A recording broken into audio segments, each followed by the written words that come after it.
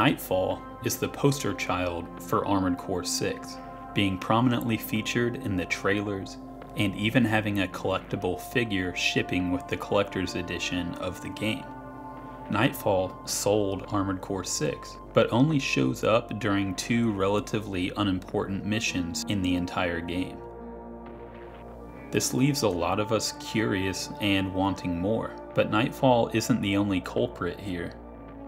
The story trailer involved a long battle sequence full of characters that are at best only mentioned in the game. 617, 619, and 620. 617 reigned as the meme king for weeks on the Armored Core subreddit, but failed to appear in the game. Or did they? What's up, gamers? It's Absurd here, and before we get rolling, I want to thank my newest patron, Sierra Sukahiro. Check the links in the description if you'd like to support this content financially as well, or get more involved with the community on our Discord. One of the strangest things about Armored Core 6 is how it chooses to deliver on many of the promises in the pre-release content, namely when it comes to Nightfall. We shouldn't be too surprised by this, since the purpose of trailers is to sell the consumer on the game without spoiling the game for them. Studios have a habit of outsourcing trailers to other studios more specialized for that kind of work. For example, From Software hired Digic Pictures to do trailers for Sekiro, Elden Ring, and Armored Core 6. These trailers exist as a second-hand narrative crafted by an unreliable narrator to hook an audience, but not to be accurate. We see this in the Armored Core 6 trailers, with much of their emphasis being placed on characters and events that are unimportant to the big picture of the game, specifically Walter's hound, 617, and the mysterious AC, Nightfall. In this video, I'm going to dive into these characters and see if they might actually play a bigger role in the game than it appears at first glance. We are introduced to 617 and the others in a cutscene conversation between Walter and Carla after the mission Investigate Baus Arsenal No. 2. Walter says his hounds did their job in getting them established on Rubicon, referring to the events in the story trailer. In that trailer, we saw a squad of Walter's hounds outfitted much like 621, assaulting a PCA position, evidenced by the presence of the PCA cannon and a cataphract weapon, both of which are seen in the game. The PCA, or Planetary Closure Administration, is a safeguard against extrastellar coral interests. Walter's interest in coral depends on the success of his hounds in this skirmish against the PCA. The battle goes ill for the hounds, with only 617's resolve being enough to finish the fight single-handedly, despite being severely damaged. 617's computer states signal lost rather than vital signs lost, as it had with 619 earlier in the trailer, suggesting that unlike 619, 617 may have miraculously survived the combat, even having lost their left arm and head parts. If we look at the reveal trailer, we see a clip of a scavenger AC with the same frame as 617 salvaging a left arm part from the wreckage. Note how we never see its head part. The rest of the trailer focuses on PCA weapons such as the attack helicopters and the cataphract, and features one AC prominently, Nightfall, who shares the same frame as 617 and the scavenger AC with the exception of a different head part. This evidence combined with these two images, one being Nightfall and the other being 617, make me confident that the two ACs represent the same character. But this raises more questions than it answers. Nightfall's head part, Shade Eye, is built by RAD, like all the other parts. But RAD is run by Carla. Remember, Carla asked Walter what happened to 617 and the others. So either she really didn't know, and somehow 617 acquired this custom RAD part without her knowing. Or she did know, and was keeping it a secret from Walter. I think she knew. Walter and Carla are both members of a secret organization known as Overseer. Overseer's goal is well defined by their emblem, which reads intervene, prevent, observe in English, and Praesta cautela quam medella, a Latin phrase which means caution is better than cure. This is their approach to Coral and preventing uncontrolled disaster. Prior to the fires of Ibis, the Rubicon Research Institute experimented with Coral, leading to the development of sea weapons, Ibis model ACs, and Coral augmentation of humans. Both Carla and Walter had close ties to the Institute before the fires, being depicted in this sketch from a data log and mentioned in the logs of Professor Nagai. Both are well aged during the events of the game, 50 years after the fires of Ibis. Carla, being one of the Institute's research assistants, is older and likely more aware of the events surrounding the fires and the formation of Overseer than Walter is, due to his young age as a child at the time. She is also more firmly established and successful on Rubicon, heading a whole faction, RAD. Carla also demonstrates a willingness to work behind Walter's back, offering 621 multiple missions without Walter's involvement. All these things considered, it is safe to assume Carla is quite capable of operating for Overseer above and beyond Walter's knowledge or ability, including supporting 617 and going rogue from Walter after the events of the story trailer to become Nightfall Raven, a member of Branch. Branch is described in the game as a hacktivist group made up of 4 rotating mercenary members. Nightfall operates under the call sign Raven, but Raven is a title passed down through generations of mercenaries, meaning that 617 could be Nightfall Raven, even if someone else under that call sign had been operating on Rubicon before 617's defection from Walter.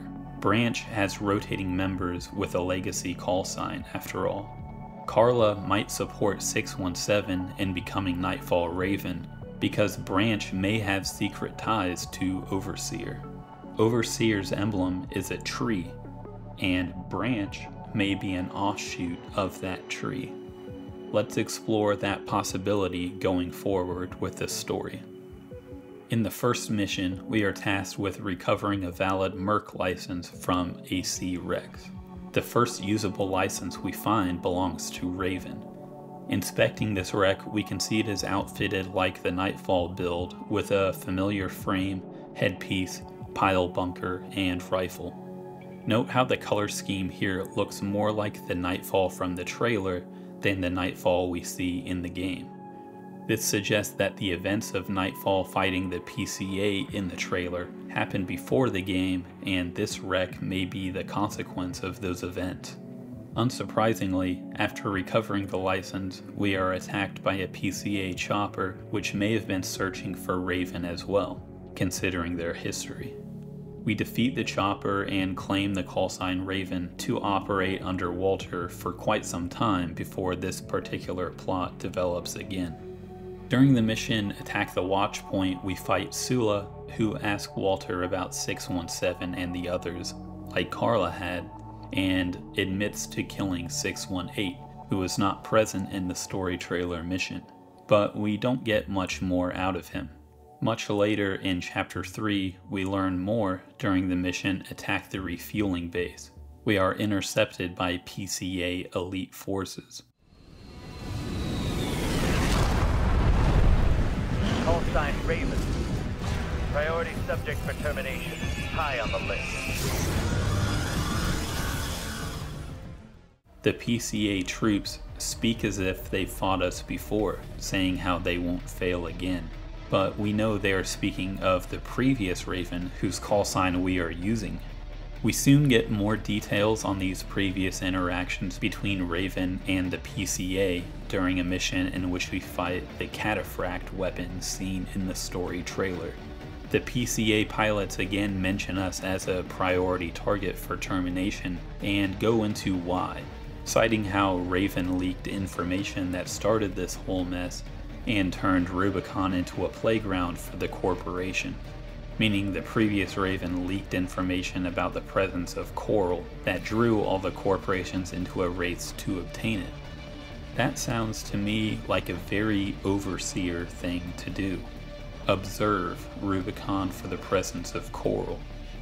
Intervene by leaking its presence to the corporations who have more assets for locating it, and prevent a future disaster by swooping in at the last moment to deal with the coral themselves. I've thought long and hard about what Branch stands to gain by leaking this info on their own, other than gaining money or job security. And maybe it really is as simple as that. But what's harder to rationalize is why Branch would even be active on Rubicon to find the coral information in the first place. If they really are mercenaries for hire, wouldn't they be off-world where the work is with the corporations? It doesn't add up unless Branch is involved with Overseer in some way, even if they were just hired to do a job.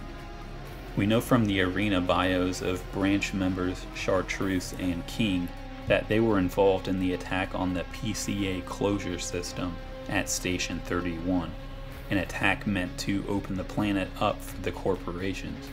This enabled Overseer to operate in the shadows beneath the corporations to achieve its goal of getting to the coral. In New Game Plus Plus, there is another mission in which we fight the cataphract that reveals some additional dialogue. The PCA pilots are surprised by our ID coming back as Raven, who is believed by them to be dead, likely due to the situation that allowed us to recover our license in the first place. In both missions, I did the cannon thing and stuffed my Gatling gun down the cataphract's throat until it died. Later, on the mission Defend the Spaceport, we finally meet the namesake of our identity. Do you read me, Raven? I've identified the target. That's the mercenary who took your name.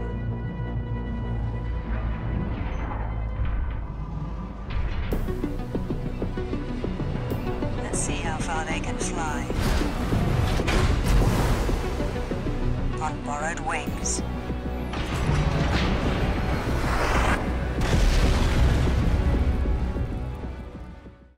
Standing atop a defeated PCA warship in a graveyard over other PCA weapons stands Nightfall, the legendary AC. It's an apt description. Raven is legendary because they aren't just a single pilot. Ravens never die because the title lives on. And Raven essentially started the war on Rubicon for the coral with their leak. Even Walter is amazed by what Nightfall is capable of, which would be no surprise if he knew this was 617. We do our part in adding to the Raven legend by taking Nightfall out and starting a new chapter in the Raven legacy. But there is an alternate mission in which we confront Nightfall Raven as well. Hired by the RLF to defend the Gallia Dam, Air sends us to face Branch members King and Chartreuse. It's important to note who is sending us on the mission and why, due to the previous connections between Overseer and Branch. During the fight, King mocks our use of the name Raven and expects us to be an easy kill. But he is quickly impressed by our skill and with his last words calls us worthy of our name. Chartreuse is soon to follow, and then it's down to Raven versus Raven. But there can only be one, and today it's us, 621 Raven. Sadly, we never hear of Nightfall or Branch again after this. Some of the final missions take place on Station 31 of Branch fame, but that's it. FromSoft marketed this game on the back of 617 Nightfall and constructed this elaborate hidden plot, but in its delivery, it's just a tiny subplot that concludes during Chapter 3 of the game. It feels bad. You play the game, Nightfall shows up for 5 minutes, dies, and is never mentioned again. Uncovering the whole story, as we have here, makes me wonder about this choice. So much care was put into crafting this character and narrative that it's difficult to wrap my head around the apparent lack of care put into how it ends.